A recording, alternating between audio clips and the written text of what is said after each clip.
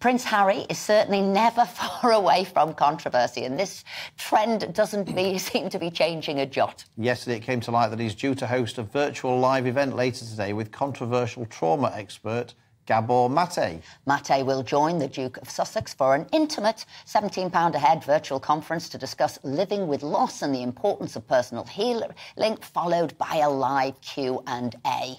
It's not clear if Prince Harry is aware of his expert's controversial background. However, critics have queried why he would choose to promote his book in this way. Joining us now to discuss this is our royal reporter, Cameron Walker, and historian, Dr Tessa Dunlop. Let's go to Tessa first. Tessa, what do you make of what Harry is doing? I mean, is it just about flogging his book? Because that seems to be, Random House seem to be the people in charge of that. He got $20 million dollar or pound deal, and now he has to recoup that money. Or is it something far more important he's doing? First of all, in the interest of misinformation, I have to inform you that looking at my bank statement, in fact, my ticket for this afternoon at 5 o'clock cost £19.12. Well, did you know for why they put an extra £2? They put an extra £2, whatever it was, on for UK people participating. So that's what you've been discriminated against there. Oh, well, I suppose now his main platform is America. After all, he no longer has a base within the Crown States. I think, as someone who writes a book, the idea that you do a virtual gig at which you insist people have bought a book, that is the condition. It is extraordinary because for the vast majority of writers, no one would turn up. There's this kind of, it's a wonderful ruse because in order to get into this event, this virtual event, you have to buy another book. That's what the cost is. So people like me who have already bought a book, because for journalistic reasons, if nothing else, we all had to know what was in the book.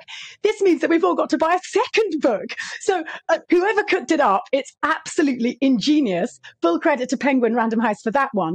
I don't consider it so controversial. As someone who writes books, we're constantly expected to promote them. That's part of the contract. In most book contracts, they'll say 6 days promotion, 10 days promotion. I mean, has Harry done that? He did 3 or 4 interviews.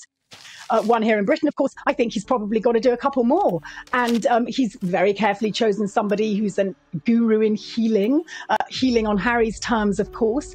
And this is about revenue and it's about his truth. This isn't going to be somebody who will be interrogating him about the inconsistencies in his narrative. Especially, I think the main inconsistency for me is that Harry claims he's not anti-monarchist and yet he's, fired a huge number of cannons at the monarchy. But I still would say overall at the end of this week, I have an eye as a monarchist light who wants to see our family monarchy look inclusive and forgiving. I'm very sad about what's happened this week. And I'm sad because we're going to end up with Prince Andrew at the coronation and not with Harry and Meghan. And that feels like an imbalance and something that won't play out particularly well on the global stage.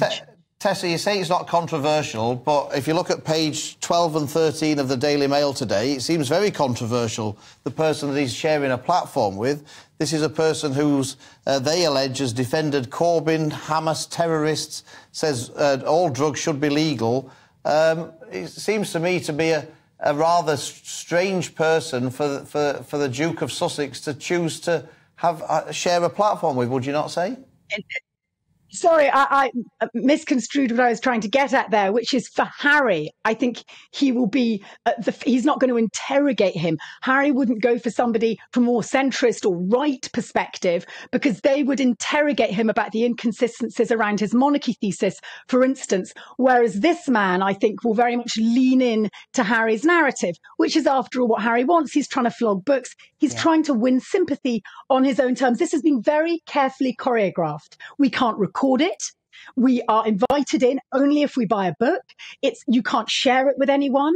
So, as I say, on his terms, and yes, controversial, but not controversial in terms of those people that Harry's picked off as enemies, such as the aforementioned Daily Mail.